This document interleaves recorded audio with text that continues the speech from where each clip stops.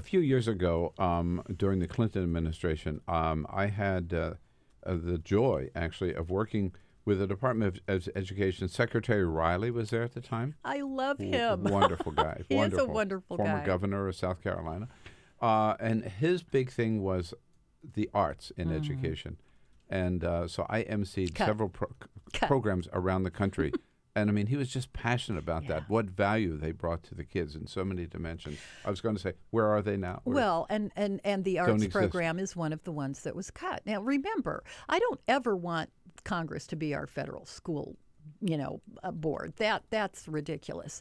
The Department of Education was actually became a cabinet position under Jimmy Carter. So it's not all that long a history.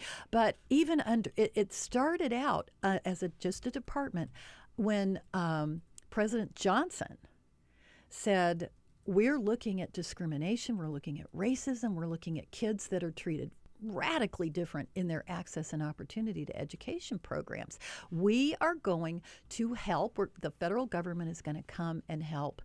We can't completely eliminate the disparities, but we're going to help those children who live in poverty, who have disabilities, who have challenges, and we can help.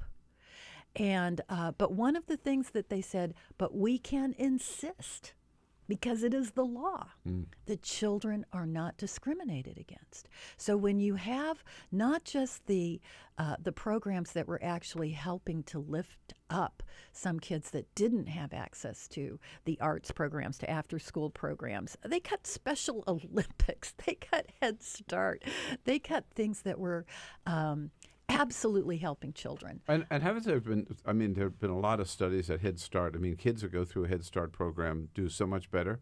They do, and there's you can read a lot of different statistics, and some folks will say, well, we followed some of these kids in Head Start, and they were really, they had caught up as kindergarten, first grade, third graders.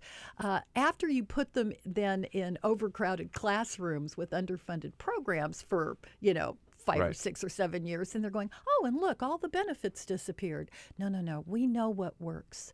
We know that when children are surrounded by talented people who care about their lives and want school to be interesting and want to open those little minds to being curious about, asking good questions. You got a jelly bean in my class for a good answer. You got 2 jelly beans for a good question.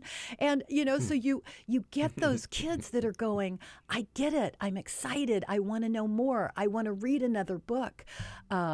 We've moved out of this test and punish, no child left untested era of, horrible things going on with kids, that all they need is to get 2 more points on a standardized test. And we look at those things like after-school programs and the arts programs and the science programs. And those are the things that got on the chopping block. Oh, wow.